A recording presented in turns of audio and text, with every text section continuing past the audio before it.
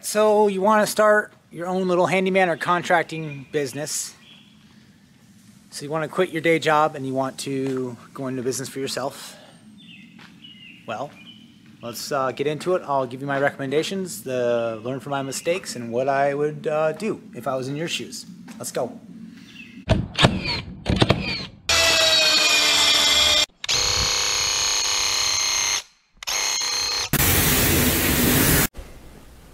All right, guys. We'll get to the tools. I know everybody wants to see all the tools and everything you need to start a business, but if I'm being honest, when you're starting a business, it starts here. I'm in my basement. This is my office area for now, and I love it, but it starts here. If you're starting a business, you've got to, I'd recommend doing it part-time at first. You know, you're going to be legal, because nothing's going to cramp your career as a small business owner or self-employment than getting sued because you didn't do, or something happened and it just ruined your life basically because you burnt a house down, something bad happens and you didn't have liability insurance, or you get in trouble with the state because you're not licensed, all that good stuff. So let's start with, okay, you decided you wanted to make a go, be a small business owner, handyman, contractor. So it basically starts here. So we're going to start here. Have some place that you can manage a business. And what that means is you're probably quitting a 40 to 80 hour a week job to work more than that as a small business owner. Just letting you know. Absolutely. I'm up early doing stuff and I'm home late after the daughter goes to sleep. I have to do work. I have to, QuickBooks, return phone calls, estimates, all that kind of stuff. So it doesn't just end when, the sun goes down, all that kind of stuff. So there's been multiple late nights, and just keep that in mind. It doesn't end. There's always something to do. So let's start out first. If you want to start a business, the first thing I would do is get legal. So find yourself a name, whatever it is, Joe Schmo Handyman, Nate's Contracting Service. And I'm going to do this because I'm in Michigan. I'm going to base it in Michigan, but look at your state. In Michigan, it's the Articles of Incorporation. I'll link it in the description below. You're going to have to basically print that sheet out, file it. I think it costs $50. And you're gonna write down the name of the business you want and your name, I think your social, address, stuff like that, basic information, and you'll submit it. And I think it took about 2 weeks or 2.5 weeks. You'll get a letter back saying, hey, congratulations, here's your business name. It's my name is Richard, so Richard's LLC Richard's Contracting LLC. It's actually Peak Contracting, but and then it'll have your address and everything down. Fantastic. You can use that paperwork, and I think I'll link in the description. You basically go to like EIN.gov or something like that, and then you can get yourself an employer ID, like a tax ID number for the IRS, so you can do taxes. You can be legal, and you get your EIN. You can that's basically a social security number for a business basically, and you can charge customers and you'll get taxed on it, all that kind of stuff. So once you have your EIN, that's going to open the doors up to, anybody, if you do anything with your business name, they're going to want the EIN. That's basically how it goes. So if you're going to do anything with credit as a person, they're probably going to want your social security number, right? So you got your EIN, you got your business. The next thing I would do, absolutely, tell everybody that you're in business. Your aunts, uncles, moms, dads, sisters, brothers, everybody, tell them you're in business for yourself. If they need any work, go on Facebook. You already have a Facebook account, I'm assuming, because I think most of the world actually already has it, at least half of it probably. Go on Facebook, create a business page with your new business name and EIN, and put up pictures of yourself, whatever you've done in the past. If it's around your own house, take pictures of that, and then create a Facebook page. Next thing I would do after creating a Facebook page, create a Nextdoor. It's a Nextdoor app account. Basically, download that app, create a Nextdoor app account because that's also free. Well, it's a way of getting in, getting your face in front of people that you want to work with, right? So That's what I would do. Now, next thing, I messed this up. I would honestly get a different Google phone number or get a different phone with the phone number. This is my personal phone. I have a business phone, a separate business phone recently. So I'm still weeding out my old customers from using my personal phone.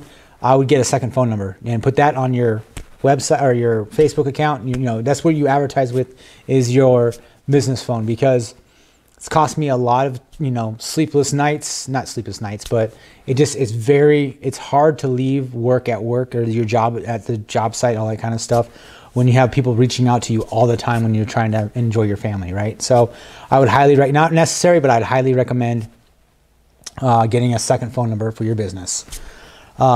We've gone through, you know, basically now. After that, before you do any work, I would also get yourself some liability insurance. It's super cheap. Shouldn't cost you much. Get liability insurance, whatever is required by your state or province if you're in Canada, but get liability insurance as well. That's actually probably before you do anything else.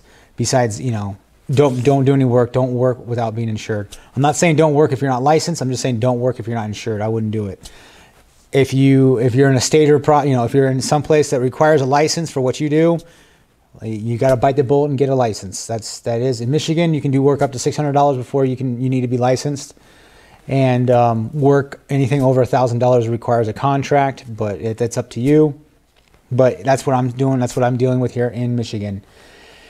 What else we got here? So going back to your socials, on all your social media, Instagram, create all those free accounts. You want to get your work, your face, your business out there, and just post on it multiple times a day, at least once a day. Just put everything up, just vomit, picture vomit everything.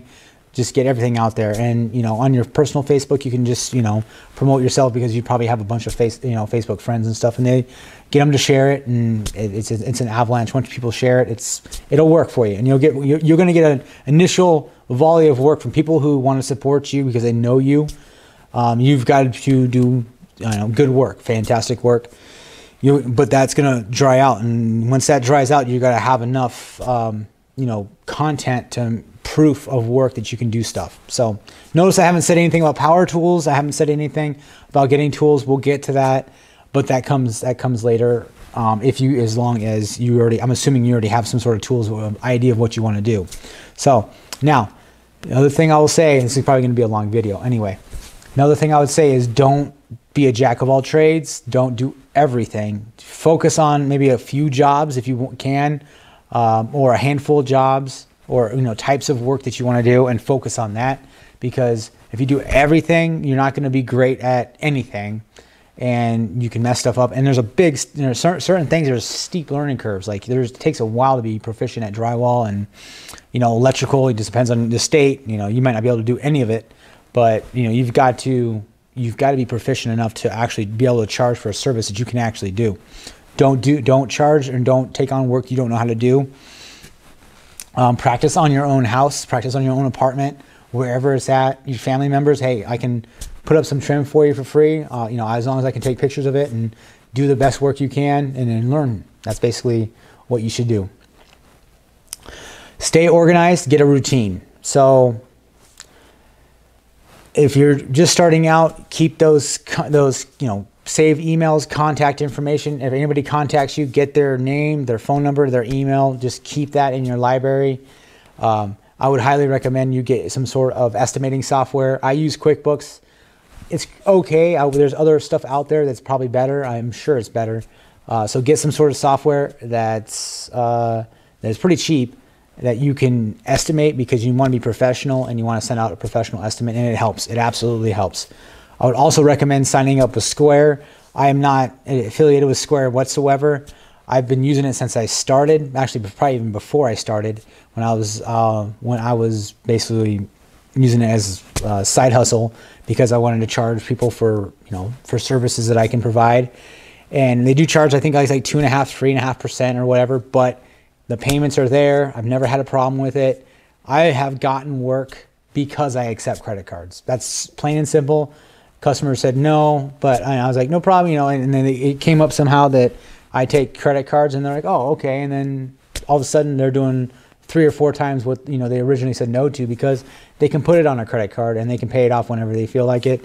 Yeah, I get charged a certain fee, but that's already included in my estimates anyway. So I would highly recommend Square. There's other ones out there. I think Clover or something, like, I forget what it is, but there's other forms of PayPal, Venmo, Cash App, all that kind of stuff.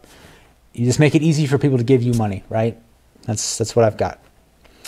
Next would be, what we got? Oh, answer. You've got two phones, obviously. So you got your business phone and you got your personal phone. Your business phone, you know, between business hours, try to have it on you at all times and answer the phone. Absolutely answer the phone if you can.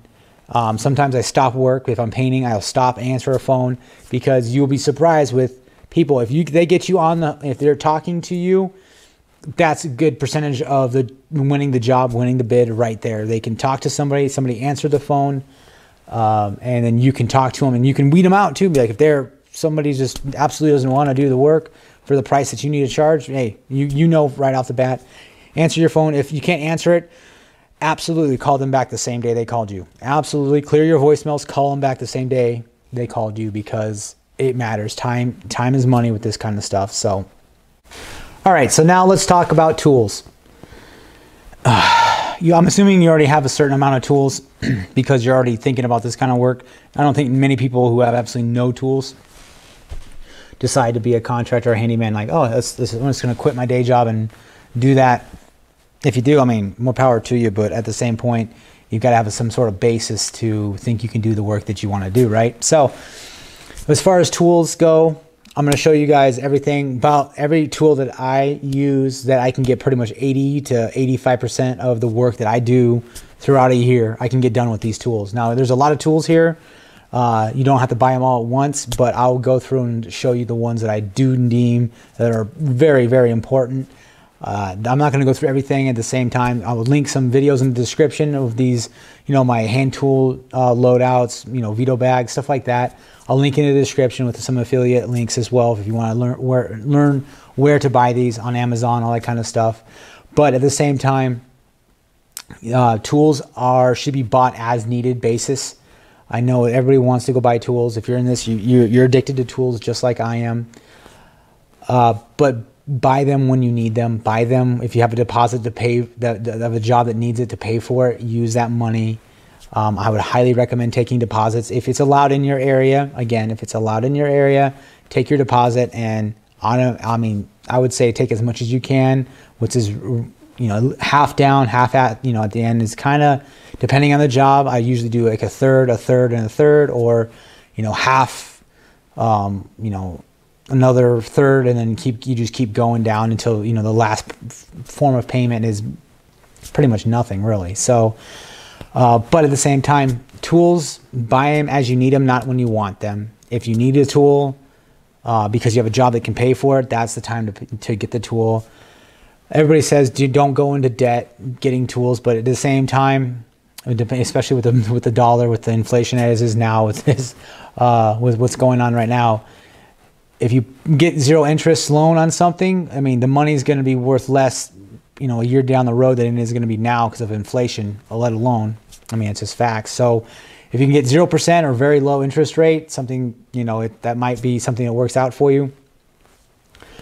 I have a dump trailer that I financed because I didn't want to put down, nor did I have, the 5 figures of that dump trailer costs. So that's, using money in my favor. But again, I'm paying interest, but I can pay it down, pay it off sooner and just pay less of that. But that's also an income producing asset. Tools should be an income producing asset. If you're only going to use a tool once, twice, 3 or 4 times, look into renting it. I would love to have a skid steer. I'd love to have a cat, I forget what it's, or a Kubota skid steer. But at the same time, I could rent one for, far less, and I don't use it every day. And if I was using the tool every day, then yes, I would have it, which I do. The tools you see, I need them on a daily, weekly basis, multiple times a day. Some tools, not so much, like my tile saw. I don't do tile every day, every week, but it's paid for itself. It's a Cobalt 10-inch tile saw that paid for itself on the first job I used that on like 3 or 4 years ago. So, tools are an income producing asset. So we're going to get into some tools here. Again, this is basically how I would start a business if I was doing it again. And I can link in the description if I have enough space in the description of my story and where I came from. I got fired from basically a cable company, and I went into work thinking I was just picking up some materials, and I didn't have a job when I left, right? So, but I did have side hustle. I'll throw a picture up here. That's what my I had a van. It looked like this. I had side hustles. I was doing other work at the same time because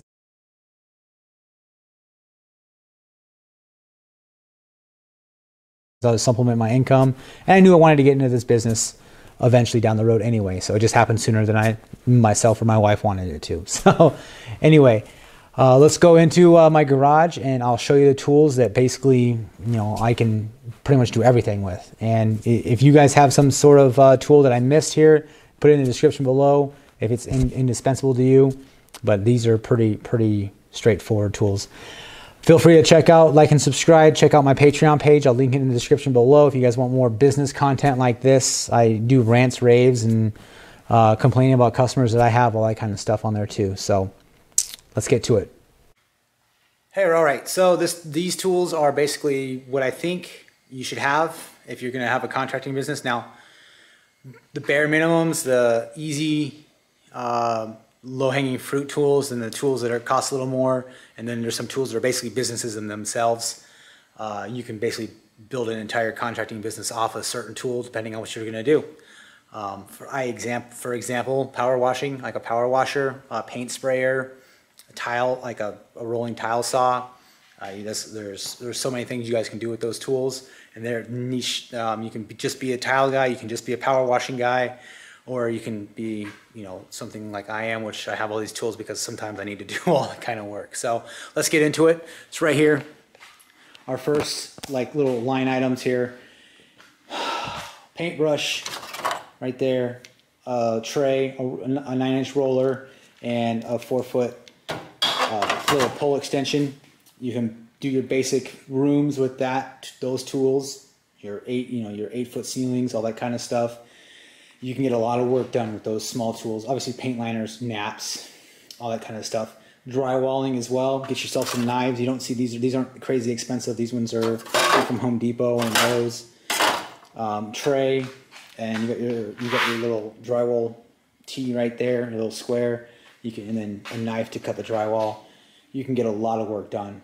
Absolutely a lot of work done with the correct knives and drywall square, paintbrush, roller, and tray. There's a lot of work to be done. I will say, get yourself a circular saw. Doesn't have to be this one. Just get yourself a circular saw. You can build an empire. I know I say that before. I'm not sure who said it first, but you can build an empire with a circular saw. And you can build an empire with this circular saw. It's my favorite one. I have 3 rear handles. This is my favorite. And you notice it's not Milwaukee, it's not Makita, it's DeWalt, because it's fantastic. Get yourself a caulk gun, any kind, non-drip preferably, because you're going to find things, you're going to need caulk, you need to fill cracks, all that kind of stuff. Simple work, takes some practice, but you can get to it. It can be done for sure. Next would be absolutely an impact and your hammer drill. It doesn't have to be these ones, but get yourself an impact and a hammer drill, 1/4-inch hex for the bits. Get all the bits that you need for whatever work you're doing, but get yourself an impact and a hammer drill. If you have to choose between the two and you don't have enough money right away, get yourself a drill, because you can use it as a screw gun. You can't use it as an impact, but you can use it as a screw gun. You can get some work done. But once you do get an impact, you won't use a drill for what an impact can do, because the torque's not there. It's just so much easier. Hand tools. I'm not going through all these. I'll link in the description. This bag, everything I carry in it. But get yourself some hand tools, some testers, anything you need for whatever jobs you want to do. But just get what you need. And obviously drill bits, 1/4-inch hex bits, everything for your impact. You're going to need it, because obviously you're going to need to loosen screws and nuts and bolts and lag bolts, all that kind of stuff. Sawzall, hacksaw, whatever you want to call it. Demo tools. Demoing is it's good money. It can be easy, it can be really hard.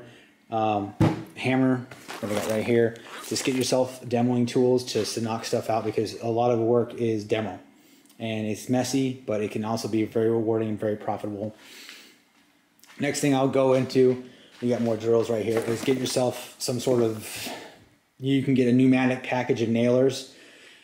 I have a framing, 18 gauge and a 15 gauge. Those are my favorite, most highly used tools that I have for nailers anyway, because you can, again, put up a wall, put up anything you need to fasten, trim moldings, interior doors with the 15 gauge. I mean, it's almost limitless really for what you can do, and they're so nice. I have the cordless because, again, I don't run corded tools, but you can find like these 3 guns in a pneumatic set with a little pancake compressor for less money than I think the framing nailer or even the 18 gauge costs in the cordless version. So there's ways of doing it economic in a budget, and that was highly recommended. Would absolutely recommend these two. I mean, you can do so much work with this right here, but we're going to get into a little more once we get into the second tier. Again, circular saw for cutting. You can with a square. You have a square over here somewhere. We have one right there, but there's another, obviously a square to make those 90-degree cuts. And we're going to get into the second tier, which I think the second tier is higher grade tools, makes you more efficient, and we'll get there. All right, so what do we have here? Honestly, a miter saw or a chop saw should go with your initial tools right here. It really should, but you can get most cuts done, almost all cuts done. Not as efficient as a miter saw, but you can get them done with the circular saw. But a miter saw should be on your quick short list of buying. This is a Makita's 36 volt 12 inch. This is my daily driver. It's fantastic. Once you get one, you're gonna love it. It's gonna make whatever production, whatever work you're gonna do, you're gonna enjoy it, and you can say yes to more work. That's hands down. Table saw, job site or not, I'd highly recommend a table saw. They are expensive. Again, we're getting into a little more expensive tools here, but you can do a lot of work, get fine cuts with a table saw. And it doesn't have to be cordless, but I would highly recommend a table saw after a miter saw. Again, it depends on your work, but there's a lot of jobs where I would have been literally royally screwed if I didn't have a table saw, because then there's some trim jobs, some fascia jobs that honestly you can't really do. I mean, you can try and do straight cuts with a circular saw, but if you actually want them to be super accurate, table saw is going to be the efficient way to doing it. So yeah, for sure, absolutely a table saw. Now, I'll also recommend, I mean, it goes without saying, you're going to need to be able to clean up. So, brooms, trash, dust pans, trash bins. I have 4 here of these brute trash bins, but I think I have 4. I think I have 8 of these because I use them so much. And something to keep your tools in order, whether it's a milk crate or whatever it is, get yourself some sort of way of keeping your tools organized in your vehicle. That's just a pack. I was just sitting there because I brought it home to organize it a little bit. So after the table saw, you got your miter saw, you've got all the other heavy tools lines, you can focus in. I do have a jigsaw here as well. Now, depending on what you do, it might be one of the things you want to pick up first, but a jigsaw will literally, if for some jobs, it makes it actually possible, like some of these tools. A jigsaw should be on your short list of buying as well. Blower, not only I use it for cleaning out tools, but at the same time, clean it up yourself. Blow and just, it's whatever you need a blower for, but I find so many good uses for it. Get yourself when they're super cheap, and you get it in the same battery line as your other tools are anyway. So after the table saw, depending on what kind of work you're going to do, I would highly recommend a track saw. Now, can a track saw do what a table saw can? Yes and no. If you're trying to take off small amounts of material, a table saw is the way to go. If you're trying to break down sheet goods, a track saw, hands down, is the best thing. I'll never live without a track saw again. It is a fantastic tool for making straight cuts, breaking down large pieces, or even doors, and you have to trim down a door or stuff like that. I absolutely say yes to work because I have a track saw. So the tracks come in depending on what you're doing, but I have a 55 inch and then 118 inch there. So keep that in mind. Now, depending on what you're doing, again, I would highly recommend you get yourself some 6 foot, 8 foot levels. These are Empires. All right, sorry about that, but yes, level. Absolutely get yourself a set of levels. I know these are Empires, they're pretty economic. There are more expensive levels out there that probably work, but these ones work for me. Also, SDS drill. I know you're thinking, well, I got a hammer drill, I don't need an SDS drill. I thought about that. I thought of that too for years until I picked this baby up probably 4 years, 5 years ago. Yeah, 4 years probably. And it literally changed everything that I knew about drilling. It was just amazing. Cinder blocks, it's fantastic. Going lag bolts into, anything that has to do with masonry or concrete, fantastic. Anchoring stuff to basement floors, you name it, whatever you need to do in SDS. I'm actually at a loss for words. I love that tool. Absolutely love it. So from there, I forgot, you're gonna need a vacuum. Get yourself some sort of shop vac, something you can bring inside, cleaning up after yourself with obviously trash cans and stuff. Being able to throw away things that you need to is super important to customers. Absolutely 150% super important. It might be even more important than actually doing the job because they want to keep their house and their property clean. I have another another miter saw there as well. Tile saw, again, you can just basically, if you just pick a trade, like I said earlier in this video, if you're just picking a certain trade, you can probably do tile, get yourself a tile saw, a couple of small tile saws, and they pay for themselves very, very quickly. And then that will lead us into the last tier of tools. Now, last tier of tools being kind of specialty and also luxury to have if you have them, but you can also just build your entire contracting business off of these tools too. All right, I already kind of alluded to it in the earlier, but a power washer and a paint sprayer. They're higher ticket tools for sure, but you can literally just you can keep yourself busy year round with a paint sprayer. Depending on where you live, a power washer in my area, no, because obviously there's winter time. But absolutely, there's so many uses for a power washer, let alone power washing people's houses, driveways, property, stuff like that. And I bought this because I bid a job thinking I was going to roll it and brush it, but it would have took buying this tool. Not only it cost me money, obviously, but it saved me probably a week's worth of labor. So that's how I look at it. So a paint sprayer, some sort of contractor grade paint sprayer, not the ones you buy at the Home Depot or Lowe's, will pay for itself super fast as long as you price your work accordingly. A power washer will pay for itself as well, depending on how you price your work. Not as fast as, say, a paint sprayer, because there's obviously, if you're power washing huge garages, stuff like that, you're going to want something a little larger. This is the MITM 4,000 PSI, 4 gallon per minute, belt driven Honda engine power washer. It's fantastic.